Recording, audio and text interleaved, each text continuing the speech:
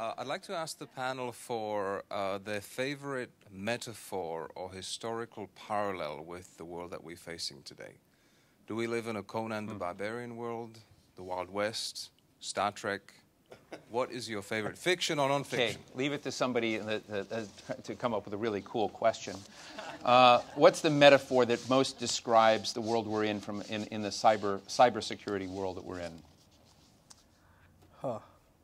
Just testing your creativity and your, and the cameras are rolling. Can't you just ask me how to break into something? No, I think War games.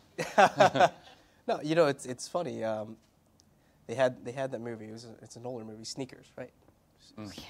It's a classic movie, but that was what, 20 years ago? Yeah. I would say 20 years ago, right?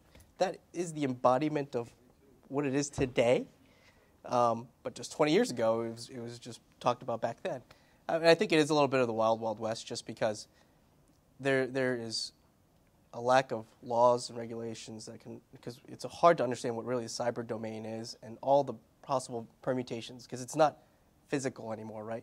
There are some physical elements to it, but the logical aspect of it has created an exponential problem that you can't.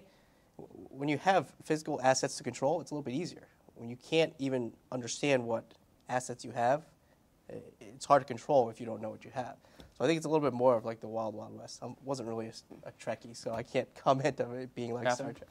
So from an academic point of view, I see that we're in a place that's really, maybe the particularities of threats and actors are different, but as a realist, so if you think Ken Waltz, the classic realist, he would describe the world as an anarchical system, self-help, states are the unitary actors and the primary actors.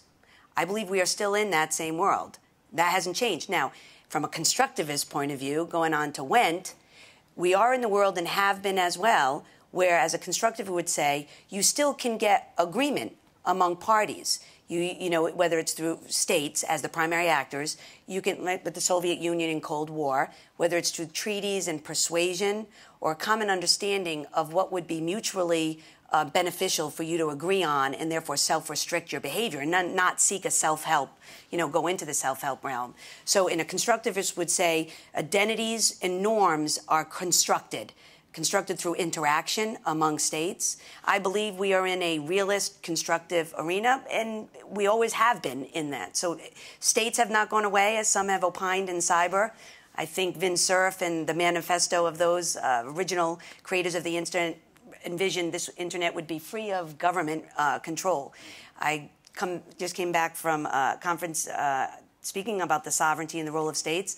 That has not changed. We are still state-dominated primary actors, an arctical world, but still space for agreement and compromise where we can minimize the amount of disorder in cyber. I would just like to add, because I think it is a cool question, that as an outsider to this, that